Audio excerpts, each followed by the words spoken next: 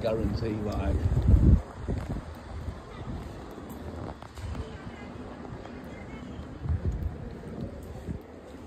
Alright, buddy. How you doing? You alright? Not pretty bad. What are they doing with parking around here? What do you mean? Well, I mean, are they going to like change it? At the moment, everything's one way out of town, isn't it?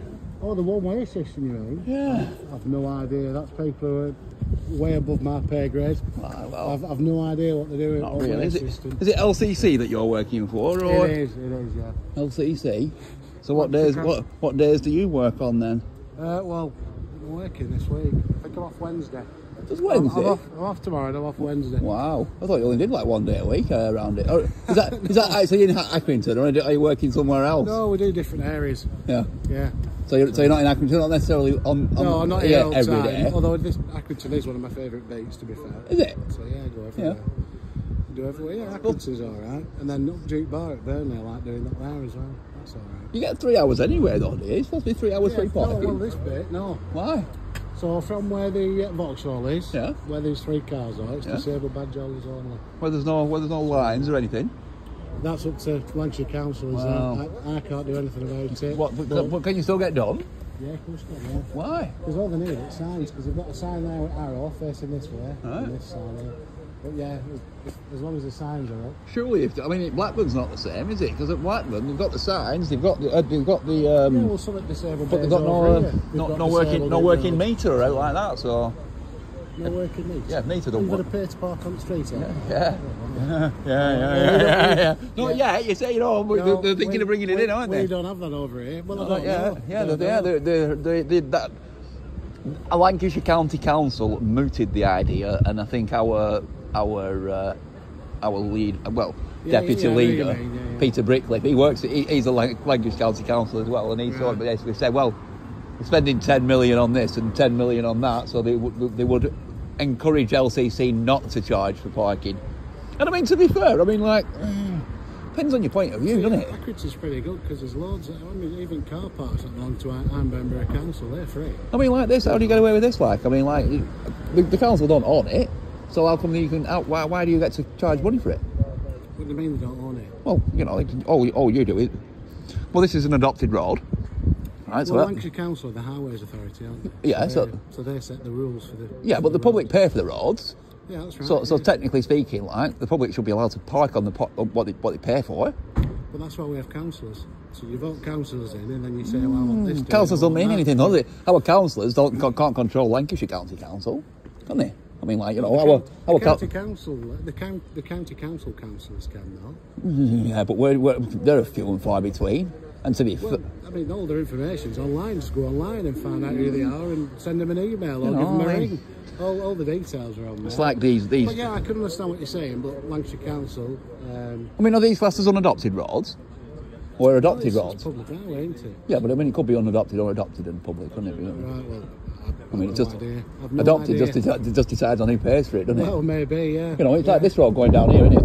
Like at Broadway, Accrington Council charge a fine if you park on Broadway. Yeah, because we can't do anything about the middle bit. Yeah, why not? So that's a private road. Because apparently that belongs to Ironburn Council. Yeah, but how can it though? How can it belong to Ironburn Council? Ironburn Council have only been in existence since 1974.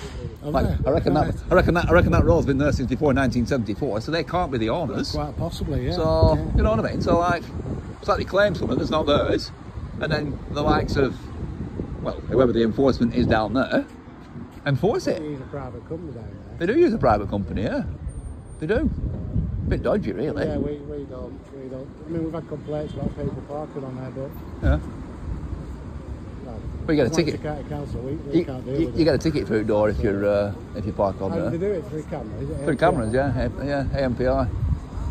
This is why I always park in a council car park as well. Well, I mean, don't trust these AMPI cameras. The problem around here is obviously the council car park you bit they gave to the police force, didn't they? And they said, oh yeah, the police cars can all park round the back. Yeah, so I mean, there goes one at car park. Don't you need a permit to go around back as well to park them down, unless it belongs, unless it's a police vehicle? You don't need a permit when this. I mean, now the market's here. What's cracked there? As far as LCC is concerned, they're actually technically on the road, aren't they?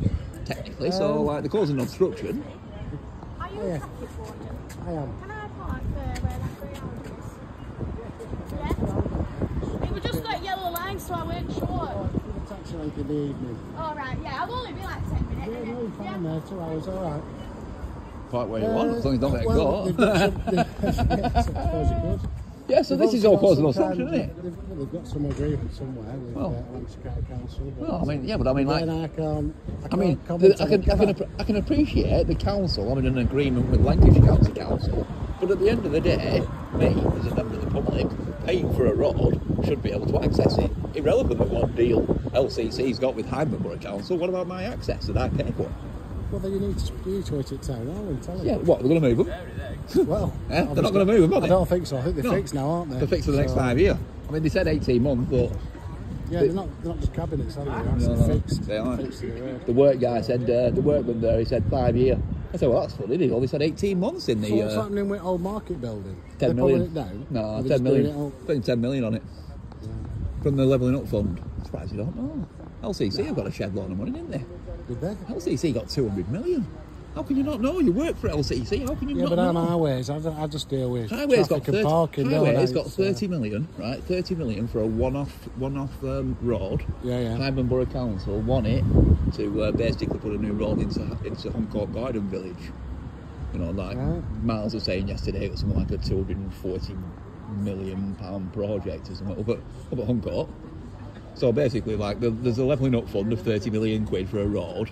Yeah. The council want the 30 million quid for that road, but because of the timings, the council have had to spend £900,000, like, to prepare the road, but they don't know whether they're going to get the grant or not yet. So it's like they're spending our money on a gamble, which would be all right, except... Well, you think they'd wait, really, wouldn't they? Well, they can't because if they wait, they won't have time to do but basically, they're going to get the money if they get it in. Say they get it in September. Yeah. They've got until April. They've got 5 months. Yeah, well, yeah. So they've got to pre-build things so that when they get the money, they can just come in and finish it off, pay themselves back and finish it off. But Hyndburn Council's reputation for winning bids isn't very good. I mean, yeah, they're doing £10 million on the market, and there's £10 million they're doing over here on this Burton building, that building there. So there's £10 million being spent on both. What's happening with that this building here? Because there were a lot of work going on. You know what, in the middle, after B's Knees, aren't there?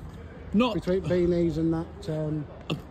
Is it an ice cream shop? Or something? Well, I think they've just done. I think English Heritage came and did a bit of work in there. I was going to say, because a couple of years ago they were doing loads of work. On here, they're getting rid of Betfred and they're getting rid of Derry and House and all that. All of that building's going to be redone, and the same with the White Orchid and that. All that building's going to get redone. I think there's housing that they're going to actually compulsory purchase and get them all, kick them all out.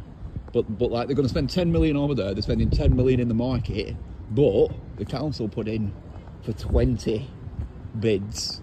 And the council got none. How worried the market were going to go when, because, so it's Stalwart, as we're saying, we're going, that's it. Yeah, well, they are. It's known for its market. Well, it won't be. It won't be. They're spending 10 million, they're putting a food hall in it. So, like, realistically, they're not going to... Well, I don't know whether they're going to let these market traders back into a £10 million market food hall. Right. For me, it wouldn't appear like this clientele would suit a £10 million food hall. Now, don't get me wrong, to be fair, it's Accrington's market. They shouldn't really be spending £10 million on a food hall. They should be spending it on other things, but like I say, the council put in bids all over town. They basically wanted something called the Green Acre, which they were going to make like the whole of an acre of town. But government said no. There were 20 projects, 17 of them got turned down. The 3 projects that were allowed were the market, this one here and this one here, and that's because they got outside consultants in, so that basically push it through for them. Cost them £750,000 for them outside. But £750,000 gets you 20. So it was a worthwhile investment. You can't call them for it. But as I say, this £30 million road that they want, they're putting it in for themselves. Really, should they not be actually getting the same consultants in again? You know what I mean? It's a lot of money to be. It's shocking, isn't it, when you think of how much everything costs? Yeah. It really is, yeah. 30 million. 30 million for a road, yeah. It's a lot of money. Well, it's a road and a little bit of associated land, so they'll be able to put a little bit of an industrial estate on. Yeah. They don't like to just make a road, they like to make a road and a bit extra. These bit extras that... I don't... They take up all that green belt, don't they? So they've got brownfield everywhere. Look at HS2, realistically. They said no to it. But all that land's already been bought. Probably a lot of it's probably been developed a little bit. Now it's all brownfield in the middle of the countryside, isn't it? You know, like, so, all right, it was worth, you know, might have been worth 100 grand a foot or 100 grand a metre as a railway, but as housing, might be worth £1 million a metre, you know what I mean? Like, because now it's brownfield. Oh, yeah, we've got to put housing. We couldn't put housing there before because it was greenbelt, but now it's all brownfield. So now, all this, we've only got like 500 miles to go. Oh, is that all? Oh, all right then, fair enough. You know, I mean, not that I'm being a conspiracy theorist around, but you know, maybe it was planned. Well, I mean, they did all the bit down south, didn't they? Sometimes it does make you wonder. They did all the bit down south before they decided, no, we're not going up north. Oh, don't get me started. I mean, why didn't they start up north? You know, because if they had started up north, then it would have been finished, wouldn't it? Because everywhere down south wanted theirs doing.